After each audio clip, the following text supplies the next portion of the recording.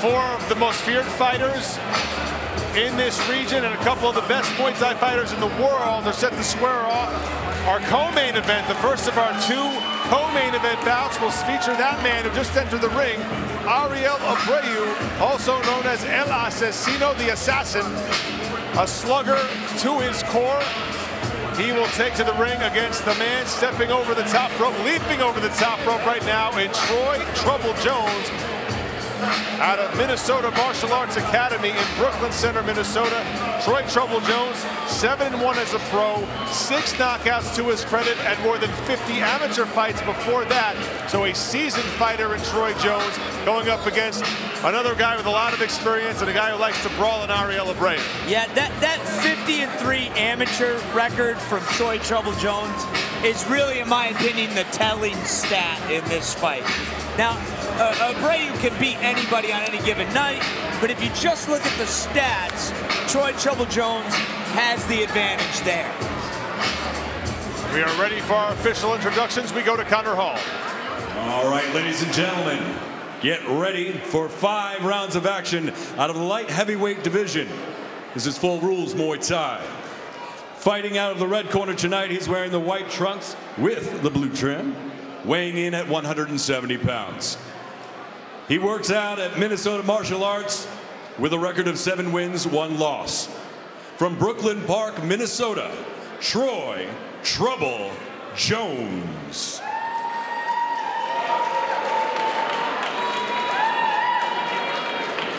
And fighting out of the blue corner in our co-main event tonight, he is rocking the yellow trunks, weighing in at 171 pounds.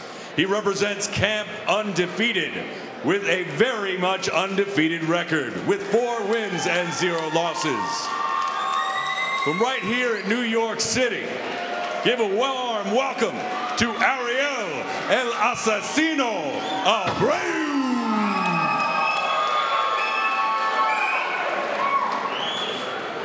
Right now, Troy Trouble Jones performing his Y crew. Primo, you're well versed in this area. Tell us a little bit about what we're seeing here. Well, basically what he's doing is, you know, traditionally it's a bit of a warm-up.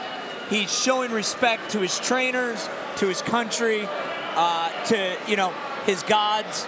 And, you know, it's just a way to pay respect before a fight. We have not seen Troy Jones in action on Friday night fights since back in April of 2016, so more than 2 years since we've seen him go at it. Muay Thai Full Rules. You guys understand the rules upstairs, right? Protect yourself at all times. Listen to my command. Fight hard, fight clean. Good luck to both of you. And now Trouble Jones looks to present some trouble for El Asesino, who comes in with a 4-0 professional mark in Muay Thai and kickboxing. Same goes for Troy Jones. He also competes in kickboxing in addition to Muay Thai. And Ariel Abreu, seems, Primo, has a bad habit of finding really tall opponents. He really does. I don't know what happened. He fought his amateurs at a higher weight class, 80-85. He's gone down to 170. To be honest with you, I'm not sure how he even makes 170. He's huge when he's not fighting. And somehow he's gone down a weight class and manages to fight taller guys. We've seen him fight guys at 6'6", 6'5", and 6'2". Troy Jones is about 6'1". Abreu stands at about 5'10". Couple leg kicks to start things up from Trouble Jones. You're watching live Muay Thai action on Friday Night Fights. From the Broad Street Ballroom in New York City, Ariel Agami with Primo Bellarosa for what should be an absolute slobber knocker, as Primo likes to say, between Abreu wearing the yellow trunks and Trouble Jones, Troy Trouble Jones, wearing the gray with black trim. Troy Jones has a really nice jab that he's working right now, but it's only going to be a matter of time before Abreu starts throwing those high hooks. Straight left hand from Jones, and a nasty leg kick. Got Abreu off balance. Jones is sharp, man. Oh, what an elbow from Jones. Monster right elbow lands for Trouble. And Asesino is in trouble right now. And it needed a back, it looked like, from Troy Jones as Abreu was spun around. Abreu is still trying to breathe it off right now. He's hurt from that series from Troy Jones. And Jones just missed with a wicked right elbow try. That was a huge elbow. And the elbow! And that's going to be the end of the fight. It lands that time, and Abreu hits the deck. A first-round knockout for Troy Trouble Jones. My goodness. And he split the left ear of Abreu wide open. He was throwing those elbows from the upper deck. And finally, Abreu's penchant for locking up with taller opponents catches up with him. We're going to take another look at that vicious exchange with Jones slicing down like a guillotine, Primo, with that right elbow. There was a sneaky little elbow there, followed by an elbow, and man, he hit that hard. Right to the jaw of El Watch, he throws a left up elbow to start the series. Right there, then the knee, and then that is the end of it. Right on the corner of the jaw, Primo. Very sensitive spot, and Abreu thankfully up on a stool now, being checked out by our ringside physicians, Dr. Stephen Heller and Dr. Rufus Sadler. And Abreu fully conscious now. Actually has a cut on over his left eye in addition to on his left ear. That's how crazy that elbow was from Troy Jones. I've seen elbows literally cut someone's ear in half before.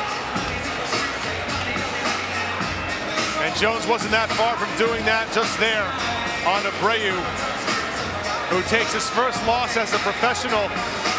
I spoke to Abreu's trainer, Laszlo Uve, yesterday at the weigh-in from Camp Undefeated, and he said, listen, this fight's not going 5 rounds. I don't know who's going to win, but it's not going 5 rounds. And Troy Jones makes those words come true as he hugs Abreu in the ring.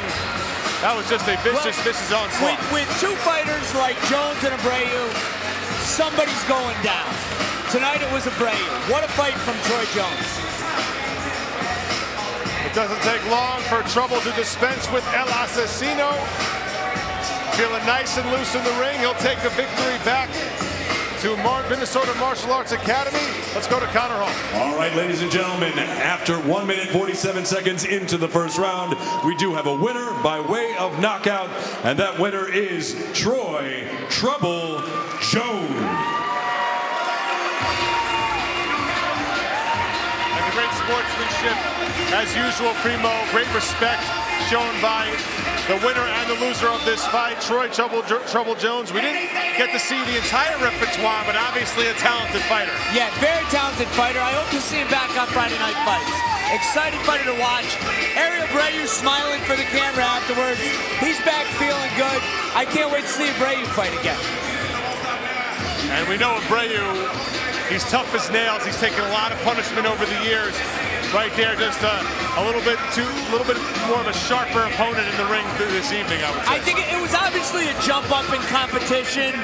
Hindsight being 20/20, it might have been a little too much of a jump up, but you never know until you fight. As we roll on,